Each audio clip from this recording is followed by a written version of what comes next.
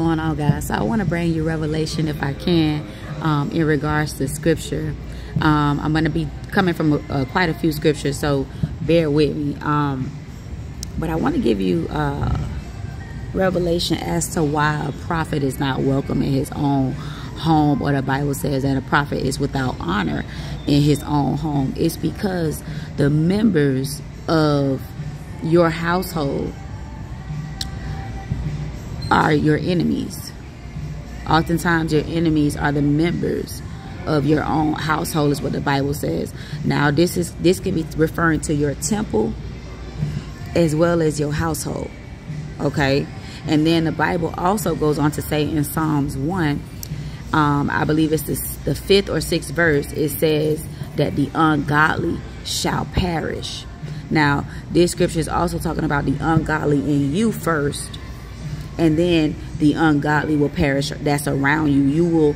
You will live to see it happen. You will watch the wicked when they are cut off. The wicked will be cut off, is what the Bible says. And when they are cut off, you will see it. Okay? So this is revelation. This is the reason why a prophet is without honor in his own home. Because oftentimes you fight in a battle against the demons in your own family. When you choose Christ and you choose to live for God, then the enemies are one in your own family, your immediate family and your extended family. Get this. Get this. This is why Jesus said that a prophet is without honor in his own home.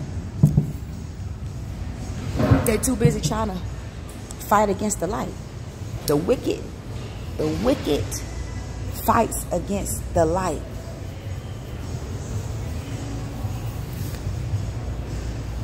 All right, so this is revelation in regards to that scripture. Be blessed.